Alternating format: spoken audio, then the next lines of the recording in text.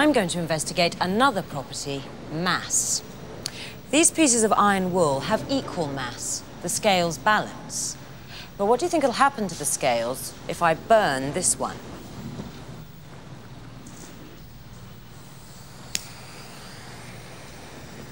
It's going to get lighter, isn't it? Burning it's going to turn it into ashes and it won't weigh as much. Yeah, it's definitely going to get lighter because the iron wool will burn off and smoke. I think you're both wrong. It's going to stay exactly the same because the iron isn't burning, it's just getting red hot.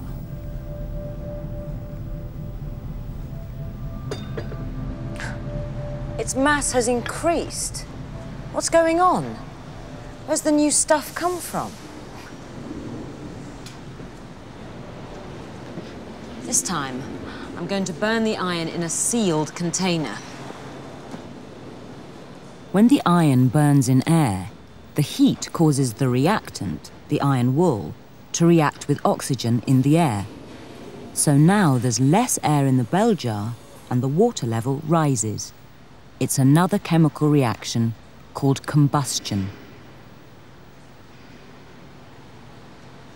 And we can test. Watch. No oxygen gas in there anymore. All the oxygen has combined with the iron. In the air around the heated iron wool, the oxygen particles are whizzing about. They're on the lookout in case there are any available particles to join up with. When the oxygen particles come into contact with the hot iron particles, they readily combine with them. The result is a completely new substance. Iron oxide.